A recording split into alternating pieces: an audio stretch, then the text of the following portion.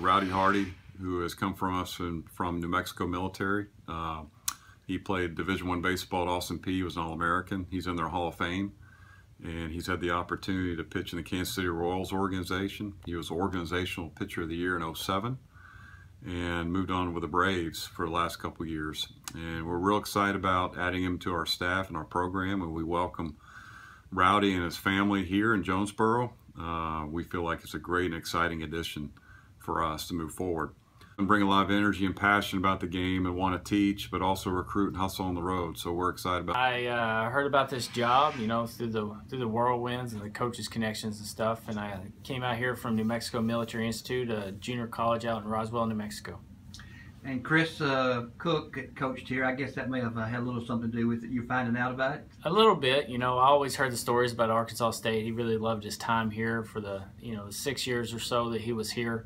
So I heard the stories for about 5 years, and when I had an opportunity to, hopefully come here, and which I ended up doing, I was really excited about it. Now you're a Tennessee guy, so you're gotten a little bit closer to home then too. Yeah, it's a lot closer to home, a lot closer to family. Instead of 2 plane rides, it's a short car ride, so that always helps. Okay, now what are your goals and expectations for being the pitching coach for the Red Wolves? Well, from what I hear from Coach Raffo and, talking to guys and, seeing some stuff online, this is a staff that has some potential. There's some really good arms that are older, junior, senior type guys. There's some really good new guys coming in, especially some of the freshmen have a lot of potential. So it's about helping each guy find his uniqueness and his talent for what he has, and being able to be successful with all of them.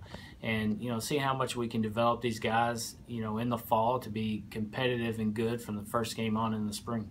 Something about a pretty tough baseball league, isn't it? Oh, absolutely. You're talking about the top 4 or 5 teams in this league could probably compete with just about anybody in the nation. It's really impressive that the level this conference has gotten to as far as baseball, and it shows year in, year out. These guys are really good, and it's going to be exciting, for our guys. I know they're ready, as close as they got last year to a regional, to come back and really try to get over that hump.